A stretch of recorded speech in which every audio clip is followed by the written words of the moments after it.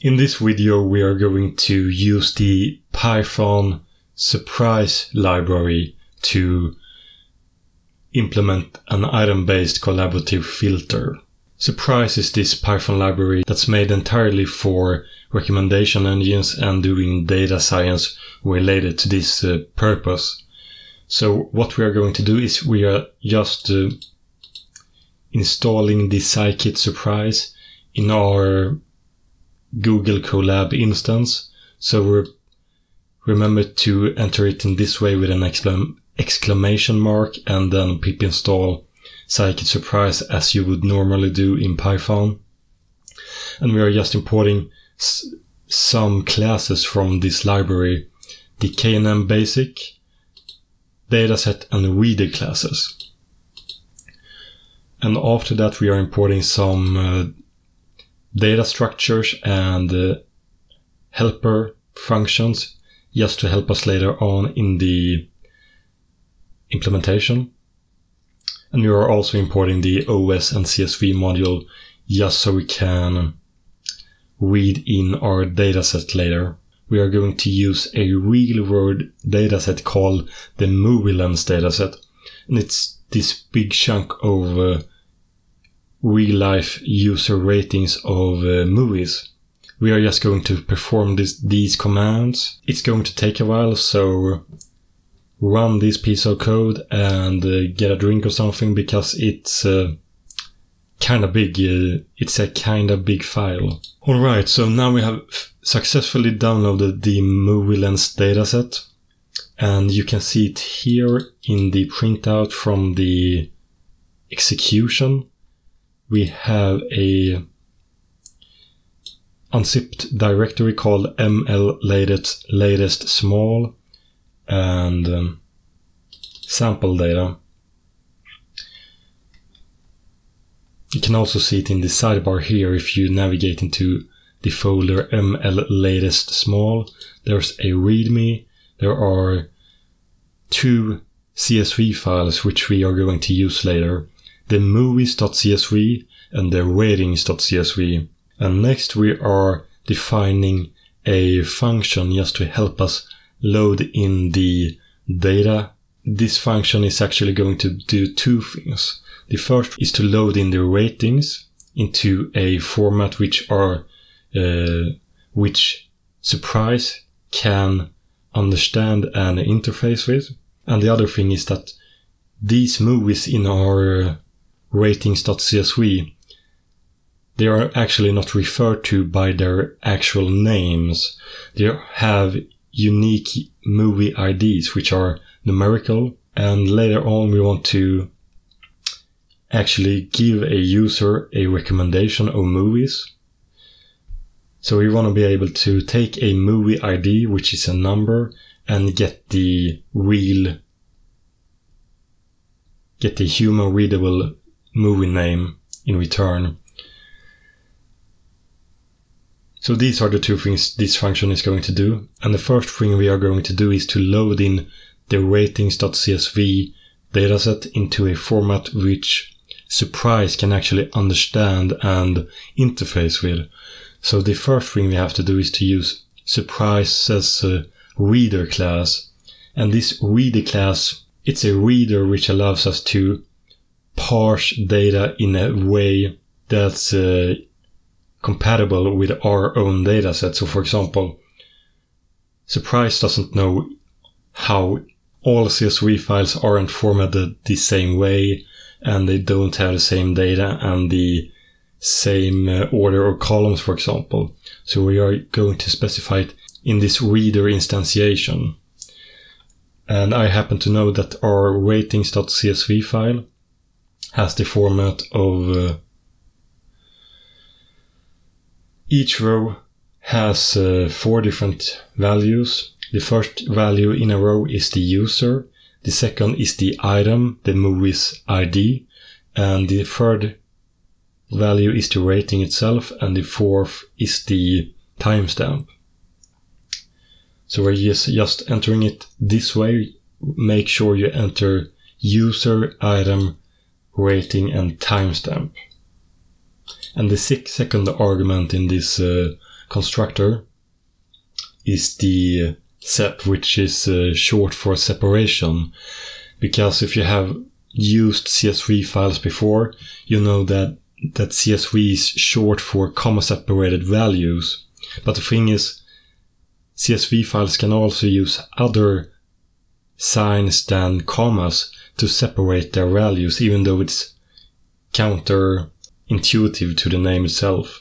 So we are just going to ensure that, we are just going to specify that commas are what is separating these values from each other in each row. And then the third argument is the skip lines.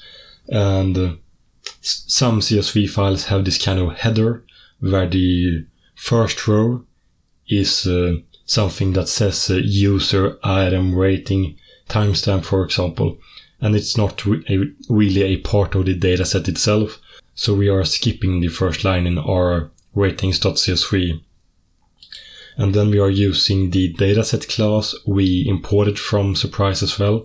And it's got this method called load from file, where we specify the path to our ratings.csv, and we enter our reader to parse the CSV as a argument as well. The dataset class also has other methods, for example, creating a dataset from a pandas data frame, for example, if you have used that before. But now we are using the load from file method. We want to be able to look up a movie's ID and get the real human readable name in return. So we are going to need to read the movies.csv. And this movies.csv file, each row is a movie and each row has the movie's ID and its name as the first and second value in the row. So we are just reading this CSV file and adding entries to this Python dictionary where each key is the ID of a movie and each value is the name of the movie. And we are just returning both the dataset itself and this movie ID to name dictionary in a tuple, so we can just call it nicely like this, which we are going to do next. And so we are using the surpriselib datasets method called build a full train set. So we are going to use the entire train dataset of ratings.csv to base our predictions on. And everything seems to run fine. If you remember from the previous video where we implemented collaborative filtering, item-based, on our own, there was a whole lot of code to calculate the similarity between items and stuff like that. However, this is where surpriselib is really convenient. This is all there is to computing a similarity matrix. So we imported this KNM basic class from surpriselib, which is a class for computing similar things, for example, similar items or users, as you would do in collaborative filtering. And we are creating an instance of this class, and in the constructor we are entering this argument called simOptions, which is a dictionary, and it's important to supply this dictionary on your own. In this example we are using the cosine similarity metric, but you can change this value to a whole lot of other things. For example, I believe there is a Manhattan distance, Pearson similarity and stuff like that. You can check out the surpriselib's documentation to see all the similarity metrics or distance metrics you can use in this argument. And the next item in this dictionary is the user-based. And this is basically Surpriselib asking you, do you want to do user-based collaborative filtering? Do you want to find the similarity between users? And we are entering false. We are saying no to that. And this implicitly means we are using item-based collaborative filtering. So even though we don't state it explicitly somewhere, that's the case. And after we have instantiated KNN basic instance, we are fitting this to our training set. So we can think of it like here we defined how to compute something, and here we define what to compute it on. And after that we are just calling the compute similarities method. So let's run this, and it may take some time because this dataset is much bigger than our previous, where we had something like 5 users and 3 items. We're talking about thousands of movie ratings, so be prepared to wait for a couple of minutes. Great, now the similarity matrix is finished computing. So let's go to the next section here. So we want to generate recommendations for one specific user. So we are randomly picking a user in the dataset, which in our case is user 500, and make sure this is specified as a string. And we want to get recommended items from based off of the similarity of this user's top 20 items. Run this cell. And here's where things get tricky, because there are raw and inner IDs. Raw IDs are the IDs, strings or numbers that are used when you create a training set. So for example, the data from the user data and the movie data from ratings.csv, the file, are strings, for example. But when you transform this dataset into a Surpriselib dataset, Surpriselib kind of converts these IDs to its own style, which are numbers. And this is so that the library can more easily perform the computations needed. So in order to actually find a user inside your train set, you need to convert this raw ID to the inner ID. And luckily, Surpriselib has methods on the training sets for doing this. However, you need to keep this in the back of your head and remember it, so because it can be kind of tricky remembering and thinking of it at times, but it should come. So we just want to get our test subject's inner ID by calling on the train set the method called toInnerUID, to inner user ID. And we get a number from this, 499 apparently. And we want to get these users' ratings, and we want to get the top 20 of them, which is what we are doing here. We go to the train set, ask for the user ratings, and supply our test subject's inner ID. And this list of ratings may be really long. In this case, for example, you can see that it's 86 items long, but we just want the top 20 to base our recommendations on. So what's going to happen next is we are creating this k-neighbors list, and in short, it's just going to be a sorted list of ratings where the user's top rating will be on the front of the list, the leftmost items. So it's sorted in this descending order. Let's run this cell as well. And next up we are creating this dictionary called candidates. And we are doing this kind of default dict. And the default dict is basically a normal Python dictionary. But when you use a normal Python dictionary, when you try to access a key that doesn't exist, Python throws an error or exception. But the default dict, which we are using here, just creates that entry in the dictionary instead. We are iterating over k neighbors. So we start with the highest rated items and go down the list. And we try to get the access our similarity matrix and look up this item ID.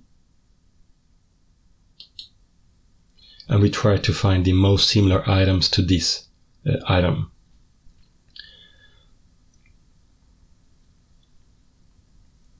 And for each item in the similarities list here, of items that are similar to our current item, we are adding it to the candidates dictionary, where the key in the dictionary is the item's ID and the value is the score.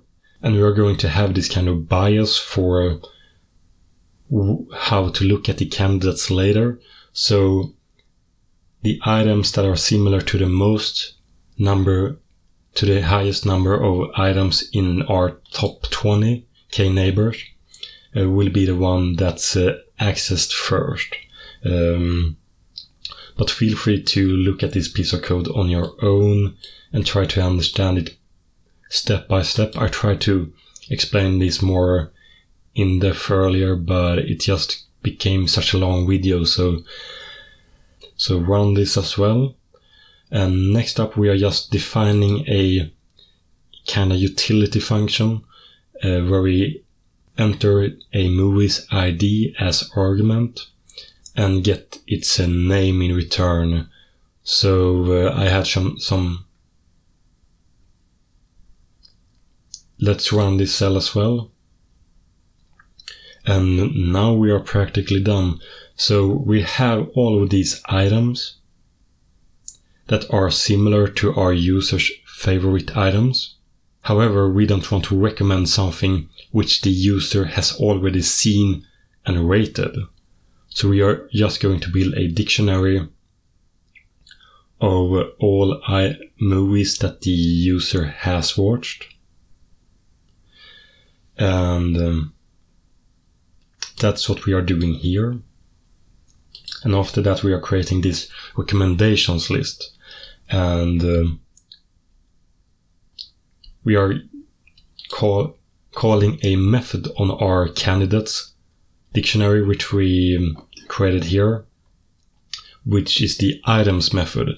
And it returns a Python list of the dictionary's items or values. And we are going to sort this list in a descending order, so the items that were similar to the most items in our user's favorite list will be in the front of our queue, we can call it. And we are just checking that if the similar item has not been watched by our test subject, we are appending it to this recommendations list. And we are calling this getMovie function here just to append the movie's real name. And we are only appending 10 movies, so if position here gets over 10, we quit. And after that we just print out each movie in our recommendations list. So let's go ahead and run this code and see if we actually get some recommendations in return. We did. We can see here that the top recommended item was About Adam from 2000, So let's try again to change to a different test subject. And the thing is, here you may notice one of the benefits of collaborative filtering. We can reuse the same similarity matrix and save a lot of time. So let's do user 70 and rerun all of this code. And we got a different set of recommendations. Oliver Twist, Infamous, Bride, and Pre-Addis. I thought it was Pride and Pre-Addis, but I'm not really into those kinds of movies. But yeah, this was basically all you need to do to implement an item-based collaborative filter in Python using Surprise. Coming next, I recommend you to read the documentation. You can read all about what kind of similarity metrics you can use in Scikit-surprise and what algorithms there is, not only collaborative filtering and neighborhood-based. And that's it for today. Hope you gained some value from this video. In the future, I'm thinking of doing something about ratings themselves. For example, there are explicit and implicit ratings. Explicit ratings being those you most intuitively think of. For example, a user giving a movie 0 to 5 stars. However, in the real world, you may use a different way to collect data. So for example, you can view the fact that a user has bought a product or not, viewed a product or not, as implicit ratings, where it's an indication of what a user thinks of a product, even though they haven't actually told you outright. It's a pretty interesting topic, so subscribe to the channel if you feel like you're hearing about that someday, and I'll see you the next time. Bye!